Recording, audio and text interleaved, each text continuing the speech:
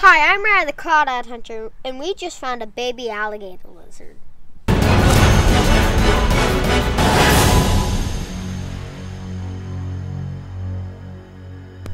So this is an alligator lizard. Oh goodness. Their bodies can grow to about 7 inches. Their tails will be twice the size. This is probably a little juvenile. He feels so much like an alligator. Why they're called alligator lizards is they've the like snout of an alligator.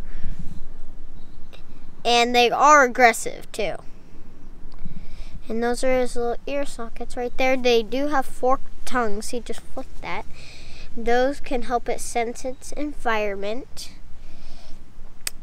And we were going to go camping right now, and we were just packing up the car, and my mom said there's an alligator lizard under our doormat, and so here he is. They do have flaps. This is when they're breeding. They'll have to hold the eggs and their stomachs will expand, and also if they eat a lot of food, they'll be able to push those out and use the flaps. The flaps are right there, and they run down. It stops about right there. The reason why they just slink through the grass really easily, see this?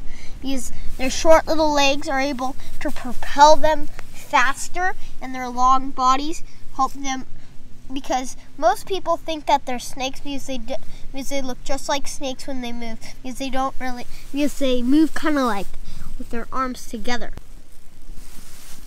A fun time catching this baby alligator lizard. Because we have lots of black widows, we're going to release them because these guys eat black widows.